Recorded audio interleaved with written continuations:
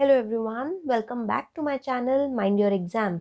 In this video, we will be studying about the stop and wait protocol.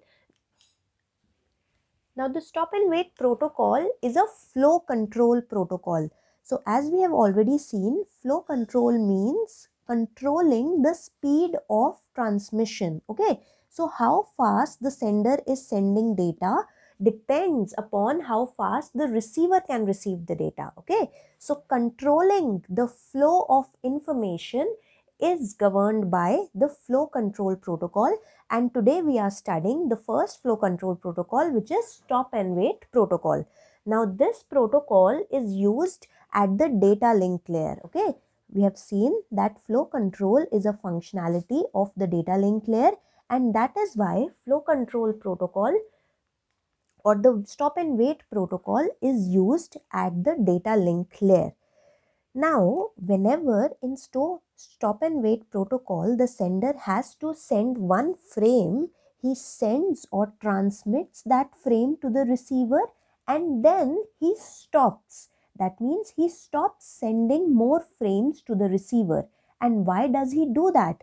Because the sender cannot or the sender does not send any other frame until it receives an acknowledgement from the receiver, and this acknowledgement basically confirms that the receiver has received the previous frame and now the receiver is ready to process and accept the next frame. So the process in stop and wait protocol is the sender sends one frame to the receiver. As soon as the receiver receives that frame, the receiver will send back an acknowledgement that I have received your first frame and now you can proceed with the second frame or third frame or so on.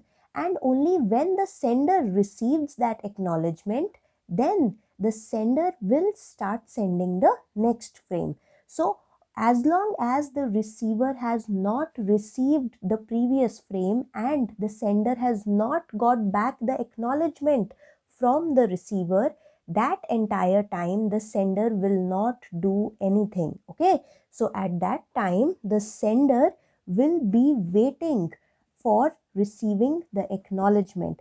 So it does not send any other frame, and this time the sender spends in waiting for the acknowledgement of the frame that was previously sent to the receiver. Therefore, the waiting time of the sender consists of two parts. The first part is the data transmission time or the frame transmission time. How much time it takes for the data or the frame sent by the sender to be received by the receiver. So frame transmission time. Now this time is required as well as another component of the waiting time of the sender is acknowledgement receipt time. So two times are crucial that add up to the waiting time of the sender: the acknowledgement receiving time or the acknowledgement receipt time. So basically, when the sender has sent the entire frame on the link, then the time taken by that frame to reach the receiver is required, and also the time taken by the acknowledgement from the receiver to get back to the sender is also required, and both these times add up and contribute to the entire or total waiting time of the sender in the stop and wait protocol. Now, the sender sends the next frame only after receiving the acknowledgement of the previous frame. Okay, so in this case, only after receiving the acknowledgement, or you also call it as an ACK in the short form, ACK, acknowledgement of the previous frame. So once the sender sends a frame, then he starts waiting, then the receiver sends back the acknowledgement. Only when the acknowledgement gets back to the sender will send the next frame. So now this is a diagrammatic representation of the stop and wait protocol that I will just draw here. So what is actually happening is we have a sender and we have a receiver. The sender has first sent some data. Let us call it data frame 1. Now the sender starts waiting from this point onwards. Now all the duration that is consumed in taking this data 1 from sender to the receiver and coming of the acknowledgement for this data 1 from the receiver to the sender, this entire time the sender will keep on waiting, and this time the sender will sit idle and do nothing. Now once the sender gets back this ACK1, ACK1 means the acknowledgement of data 1, then what the sender will do? That sender will generate a new data frame and send it to the receiver. Now let us say this is data frame 2. Once the receiver receives this, the sender will get back the acknowledgement after some time, and again this duration the sender will spend in waiting for the ACK of data 2. Okay, so this is one important point that you must take care, that the sender is not doing anything unless and until it has received the acknowledgement of the previous frame that it just sent. Now let us understand why does the sender has to stop and wait for the acknowledgement. So this is important to ensure flow control, to ensure or to adhere with the flow control scenario, and that means to avoid overwhelming the receiver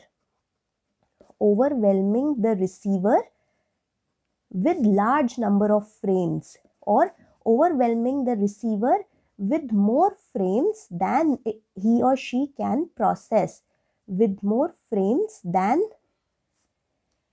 the receiver or it can process. So if the sender is keep on sending a lot of frames very quickly and the receiver is not able to accept them, process them and generate an acknowledgement for them, then the frames will start getting lost. So to avoid losing of frames, okay, so if this happens when the overwhelming of the receiver happens, then the frames start getting lost. And to avoid this, we ensure that flow control is maintained through the stop and wait protocol. That means we only send at a speed that the receiver can accept and process. So this is an important reason that you must understand, that in stop and wait protocol, frames will never get lost as long as this protocol is being followed. So let us see what are the advantages of the stop and wait protocol. The first advantage is that it is the simplest flow control protocol. It is the simplest flow control protocol because as and when we study the further protocols, they will get more complex in their implementation and logic. And the second advantage is that it ensures accuracy. That means frames are not lost. Frames do not get lost. Okay, so that is why these are the advantages of stop and wait protocol. Now coming to the disadvantages. Although stop and wait is effective, but it is very slow, because as you can see, it leads to a lot of time wastage when the data has been sent.